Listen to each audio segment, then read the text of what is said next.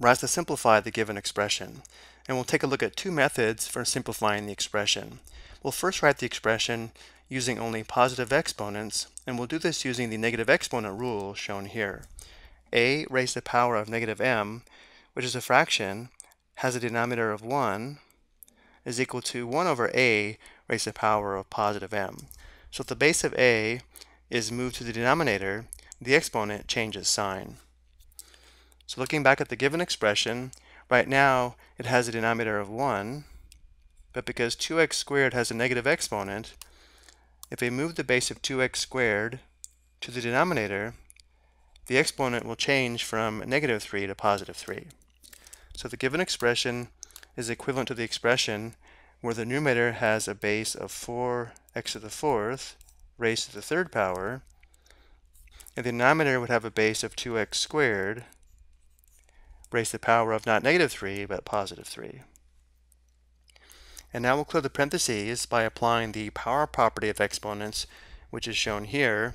When we have powers raised to powers, we multiply the exponents. But it's important to remember 4x to the fourth is really 4 to the first times x to the fourth, and 2x squared is really 2 to the first times x to the second. So now we'll multiply the exponents. So we'd have 4 raised to the power of 1 times 3, which is 3, x raised to the power of 4 times 3, which is 12, divided by 2 raised to the power of 1 times 3, which is 3, so 2 to the third, x raised to the power of 2 times 3, which is 6. And now we'll evaluate 4 to the third and 2 to the third. 4 to the third is equal to 64, so we have 64x to the 12th, divided by 2 to the third is 8, so we have divided by 8 x to the 6th. And now we'll simplify the quotient of the coefficients and the quotient of the x's. If it's helpful, we can write this as 64 divided by 8 times x to the 12th divided by x to the 6th. Well, 64 divided by 8 is equal to 8. And here we're dividing and the bases are the same, so we apply the quotient property of exponents, shown here, where for dividing and the bases are the same, we subtract the exponents.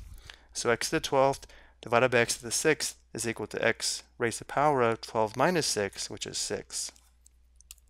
The given expression simplifies to 8 x to the 6th. So this is one method to simplify the given expression. Let's take a look at a second method. For the second method, we'll begin by clearing the parentheses by applying the power property of exponents.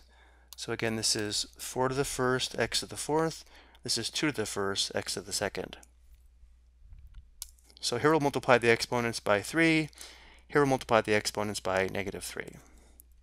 So the given expression is equivalent to 4 raised to the power of 1 times 3, which is 3, x raised to the power of 4 times 3, which is 12, times 2 raised to the power of 1 times negative 3, which is negative 3, and x raised to the power of 2 times negative 3, which is negative 6. So this is really 4 to the third times x to the 12th times 2 to the negative third times x to the negative 6th. Let's change the order of the multiplication and write this as 4 to the third times 2 to the power of negative 3 times x raised to the power of 12 times x raised to the power of negative 6. Let's write 2 to the negative 3 using a positive exponent, and therefore we can write this as 4 to the third divided by 2 raised to the power of positive 3. And then we have times x to the 12th times x to the negative 6th. We're multiplying, and the bases are the same, and therefore we add the exponents. This would be x raised to the power of 12 plus negative 6. Well, 4 to the third we know is equal to 64. 2 to the third is equal to 8. And here we have x raised to the power of 12 plus negative 6, which is positive 6. And finally, 64 divided by 8 is equal to 8. So of course the expression also simplifies to 8x to the 6th. So while you'll probably prefer one of these methods over the other, it is important to understand why both methods work to simplify the given expression.